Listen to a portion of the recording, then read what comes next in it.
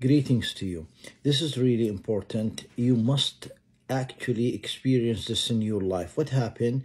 Three friends, they were actually fishing, and what happened?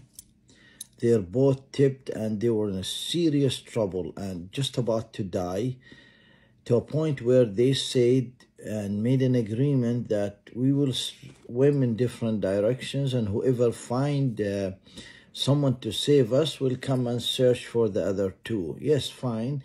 One of them said his own story. What happened? He said, and this actually after Allah subhanahu wa ta'ala saved him, he said he saw a big ship and he started screaming and waving, and what happened? Something totally strange. A dolphin kept pushing him away from the path of that huge ship, and he wanted to swim back to the ship and scream, and the dolphin kept pushing him away till he missed that ship. He was really devastated, angry. He was just like, he thought he's gonna lose his life. Anyway, alhamdulillah rabbil alameen, Allah subhanahu wa ta'ala saved all of them. One of them found a boat, people going for fishing, and they start searching for the others, and alhamdulillah rabbil alameen, all three were saved. But now watch what happened.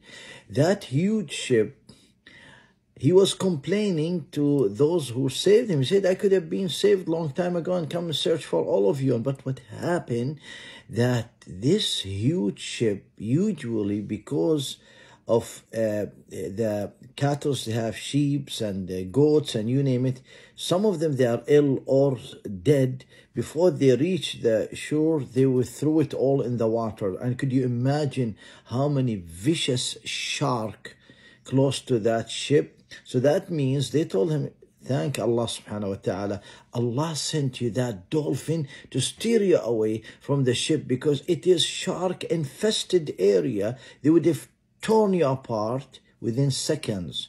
This is what's happening with us in our life. Check your life, scan your life. You'll find that Allah subhanahu wa ta'ala steered you away from that marriage, or from that business partner, or from that country, or from that university, or from.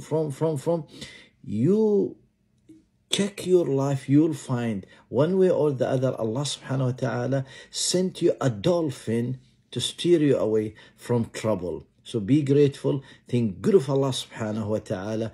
Always there is a blessing in disguise in the action and the management of Allah subhanahu wa ta'ala. May Allah keep blessing you all. Stay blessed.